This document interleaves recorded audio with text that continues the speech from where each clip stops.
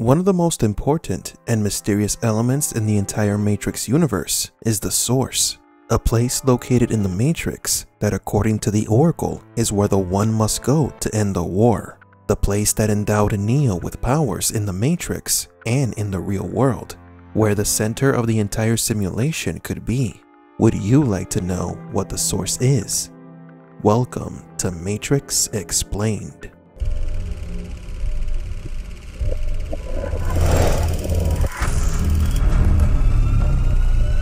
Welcome to the desert of the real. The first time we ever hear about the Source was in Matrix Reloaded. Neo is having nightmares about Trinity's death, but the Oracle reveals to him that he is also dreaming about the Source. Usually a program chooses exile when it faces deletion. And why would a program be deleted? Maybe it breaks down. Maybe a better program is created to replace it. Happens all the time. And when it does, a program can either choose to hide here or return to the Source. The machine mainframe. Yes. Where you must go. Where the path of the One ends. You've seen it in your dreams, haven't you? The door made of light. Neo refers to the Source as the machine mainframe. So before we go any further, let's find out what a mainframe is. A mainframe computer is a computer used primarily by large organizations for critical applications, bulk data processing. A mainframe computer is larger and has more processing power than some other classes of computers, such as mini-computers, servers, workstations, and personal computers. Most large-scale computer system architectures were established in the 1960s, but they continue to evolve. Mainframe computers are often used as servers. At their core, mainframes are high-performance computers with large amounts of memory and processors that process billions of simple calculations and transactions in real time. The mainframe is critical to commercial databases, transaction servers, and applications that require high resiliency, security, and agility. An interesting fact about mainframes is that they sometimes run specific programs. A key distinguishing feature of mainframes is that they are typically powered by mainframe-specific applications written in languages like COBOL. They also run their own operating systems like Z-OS.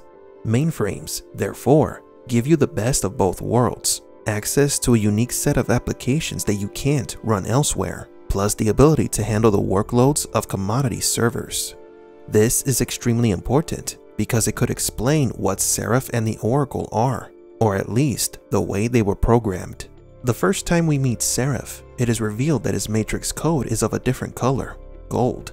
In the Matrix Reloaded movie script, when Neo meets the Oracle at the park, he also sees her in this gold code.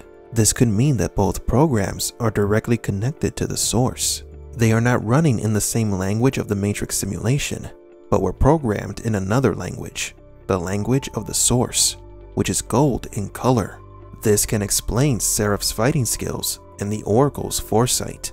Both function as external programs to the Matrix because they are directly connected to the Source as unique programs. Now that we know what a mainframe is, how does this apply in the world of the Matrix? Our time is up. Listen to me, Neo. You can save Zion if you reach the Source, but to do that you will need the Keymaker. The Keymaker? Yes, he disappeared some time ago. We did not know what happened to him until now. He's being held prisoner by a very dangerous program. One of the oldest of us. He is called the Merovingian, and he will not let him go willingly. What does he want? What do all men with power want? More power. The Source lies behind the door of light.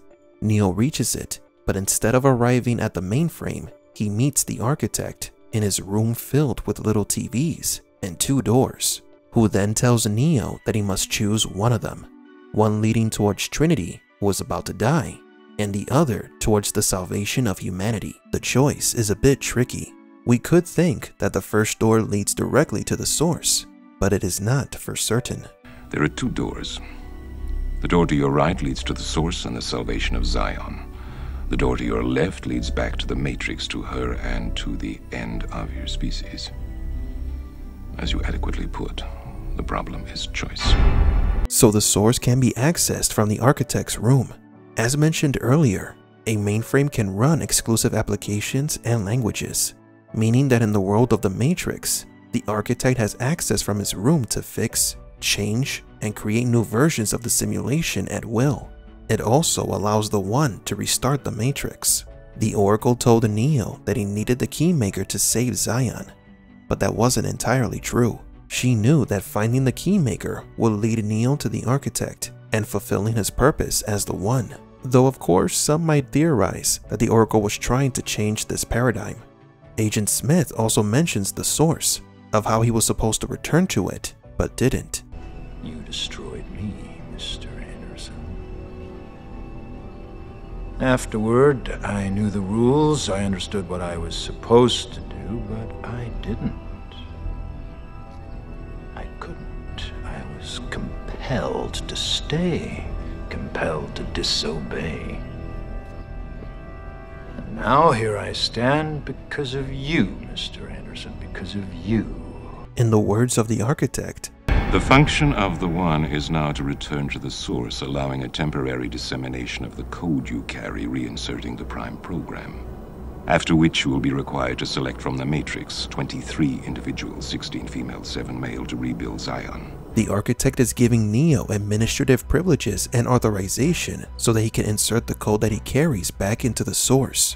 This will activate the restart protocol, and Neo would have to choose the new inhabitants of Zion. Interestingly enough, the architect mentions that Neo carries this code.